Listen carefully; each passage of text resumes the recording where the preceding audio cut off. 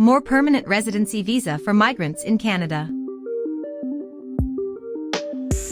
Today's video update talks about the statement made by Marco Mendicino, which states that Canada may look at making more temporary migrants permanent.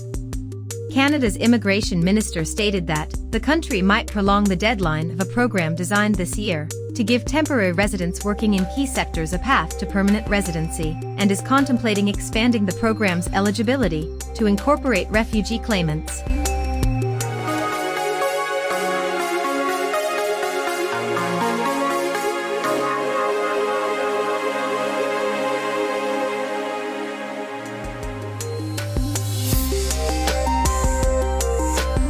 Over 14,000 of the 20,000 spots in the healthcare stream of a temporary to permanent residency program declared in April were vacant this week, ahead of the November 5th deadline.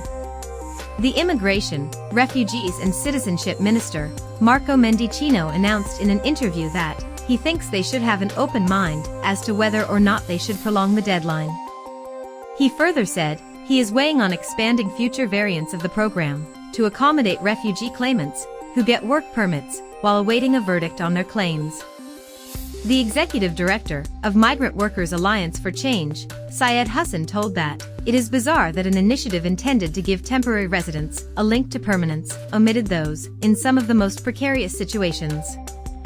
Referring to refugee claimants, he stated that the very individuals who do work in healthcare at the front lines of COVID are excluded from this program.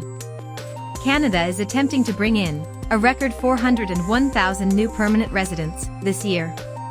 Around 70% of the 222,275 people who were granted permanent residency by August 31st were temporary residents, according to Immigration, Refugees and Citizenship Canada. A few Canadian industries have requested the federal government to allow more migrant workers to solve the labor shortages.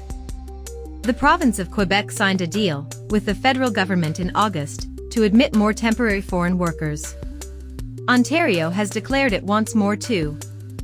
With an economy starved for labor and immigrants in need of stability and protection, Canada should make routes to permanent residency for individuals already here and make sure newcomers have that promise of stability on arrival, announced immigration law professor Jamie Chai-Yun Liu from the University of Ottawa.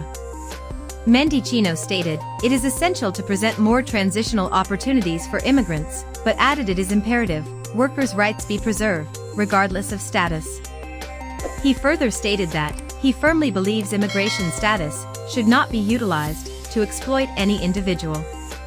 The ability to shift from temporary to permanent status can be one of the elements that strengthen the connection between the employer and the employee by generating more of a balance. This is the end of today's video update.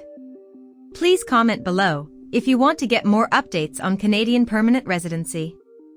Thanks for watching.